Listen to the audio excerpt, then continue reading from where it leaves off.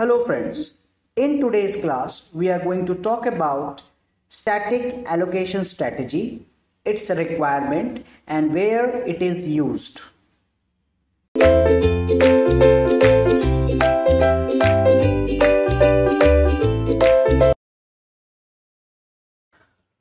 Welcome again, and the next topic is the allocation strategy. Among this the allocation strategy, we are talking about static allocation. Okay, so let me just read out this value. In static allocation, name are bound to the storage as a program is compiled. Okay, so this is, as I told you, this is a compile time binding. Okay, this is a compile time binding.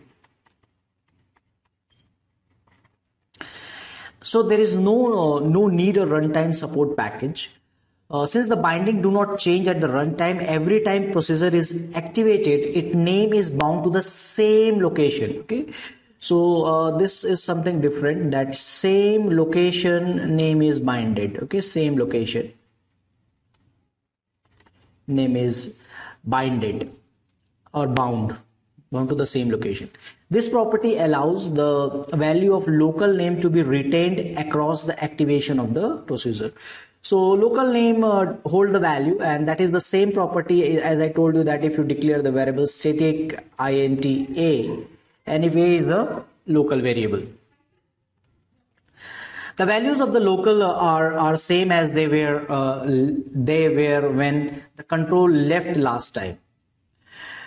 However, there is a certain limitation that the size of the data object and the constraint on its position memory must be known at compile time. Recursive procedure are restricted. Okay, we cannot use this recursive procedure for static allocation because there we need to know the size in advance. And all the activation as the procedure use the same binding for the local names. Okay, so same binding for the local name, and data structure cannot be created dynamically since the allocation there is no mechanism of runtime. Okay, so there are few limitations associated with your static allocation, that the position and the known at only compile time. Recursive procedures are restricted and data structure cannot be created dynamically. So the only point is we cannot have only if you feel that only static allocation is possible, so in that case these are the few disadvantages that we are going to face. Okay, so only static allocation is not possible.